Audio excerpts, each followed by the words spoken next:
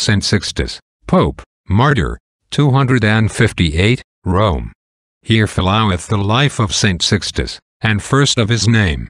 Sixtus is said of Seos, that is God, and of status, that is to say, state, so Sixtus is as much to say as godly state. Or Sixtus is said of Sisto, Sixtus, as it were steadfast and firm, and fixes, that is fixed. For he was steadfast and fixed in the faith, in passion, and in good works and operation. Of Saint Sixtus, Pope and Martyr.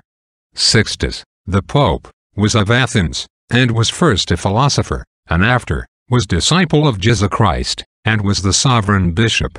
And after was presented to Decius and Valerian, emperors, with two of his disciples and deacons Felicissimus and Agapetus. And when Decius might not incline them in no manner, he made them to be brought to the temple of Mars for to sacrifice to him, or for to be put in prison of Mamertine. And when he had refused to do sacrifice and was brought into prison of Mamertine, the blessed Saint Lawrence cried after him, saying, Father, whither goest thou without thy son? Priest, whither goest thou without thy minister? To whom Sixtus said, Son, I leave thee not, but greater battles be due to thee. After 3 days, thou deacon shalt follow me, priest, but in the meanwhile take the treasures of the church and depart them where thou wilt.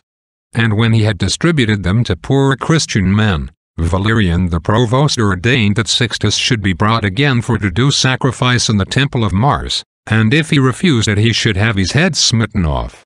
And when he was led, the blessed Lawrence cried after him, saying, Father, leave me not, for I have dispended all thy treasures. And then the knights heard speak of the treasures, and held Lawrence, and then they beheaded Sixtus, Felicissimus and Agapetus, and so they 3 suffered death together.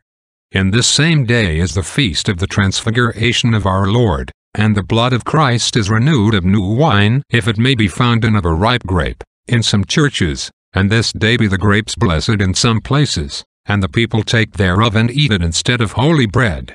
And the reason why is, of this that our Lord said in his supper to his disciples, I shall not drink of this generation of the vine, for I shall drink it new with you in the realm of my Father.